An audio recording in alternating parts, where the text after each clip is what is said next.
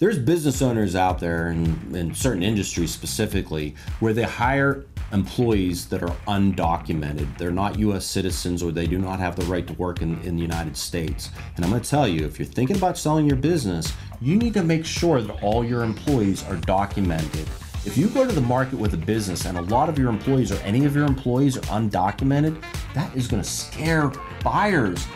Most buyers are not going to want to take that risk. So if you're looking to sell your business in the next year, 2 years, 3 years, start shifting to the point where your workforce is all documented employees. And I'm going to tell you this too, even if you're not looking to sell your business, I would do that, because the legal risks that you could be facing are very, very big.